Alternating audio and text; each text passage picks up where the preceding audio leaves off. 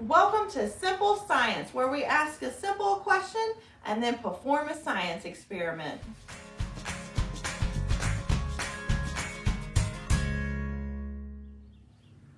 Today's simple question is, how do fish breathe?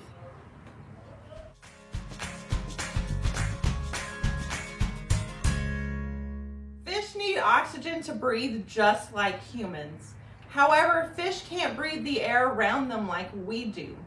That's because there is no air underwater. Fish have to get their oxygen another way. Luckily, water is made up of oxygen.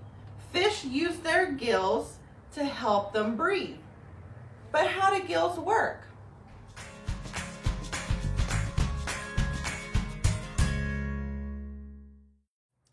This is our fish. The blue strip of paper is our water, and the orange jewels represent the oxygen molecules in the water. Fish have gills to help them breathe.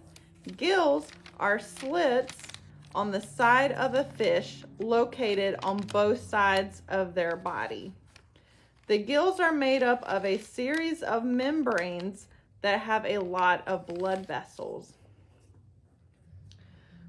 When a fish opens their mouth, water will flow into their body and out through their gills. As the water passes the gills, the oxygen is then absorbed by those blood vessels and sent to different parts of the body. The water that flows back into the ocean is carbon dioxide.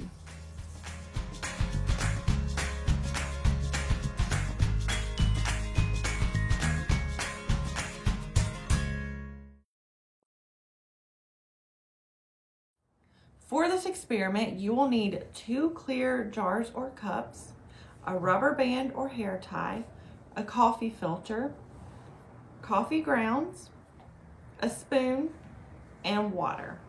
The water represents water.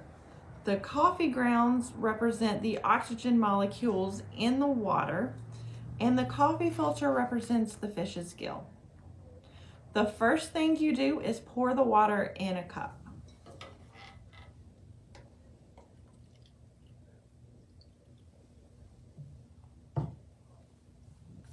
Next, pour the coffee grounds into the water.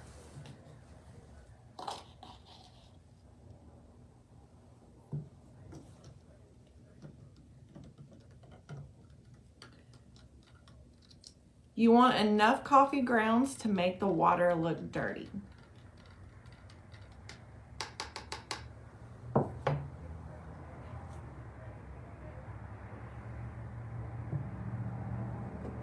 Now we are going to put the filter over the clear jar.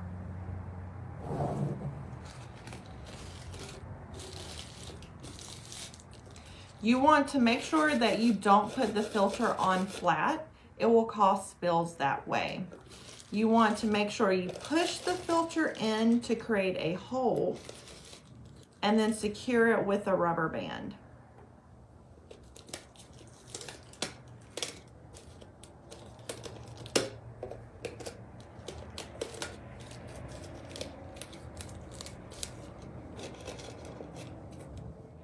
Now, pour the water with the coffee grounds over the filter. What should happen is that the coffee grounds, acting as our oxygen molecules, should be absorbed by the fish's gill, which is our coffee filter.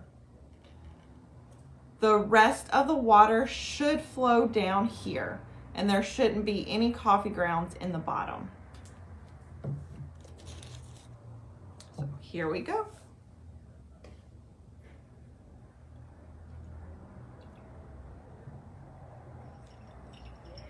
Now, if you notice, the water is flowing to the bottom. This is the water that will go back out into the ocean or the lake, and this will be carbon dioxide. The fish's gills should absorb all of the coffee grounds.